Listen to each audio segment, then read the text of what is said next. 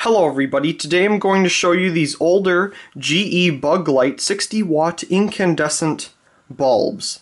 Now I got these at a drugstore a couple of summers ago for 75 cents. They were $1.98 or 89, $1.89, but I got them for 75 cents, and I think that's a pretty good price considering getting them at a drugstore. And I had some pretty good memories with these bulbs over that summer with my cousins and stuff, so I have a lot of memories with these bulbs. Anyway, here's the side of the package. Of course, then the other side. And on the back we have some information. So, we'll slide out the packaging, turn it around, and of course there is some more information.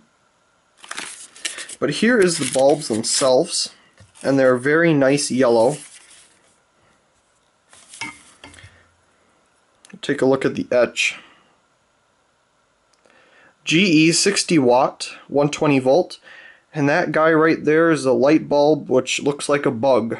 So I don't think he's on the packaging anywhere, but he was on older packages than these. So he's a little icon for GE's bug light bulbs. So, very nice. And let's screw it in and turn them on. Here we go. Like I said, very, very yellow. They're not like the newer GE ones where they're like some orange. There's some orange tint in them. This is like pure yellow. And these older ones work very well.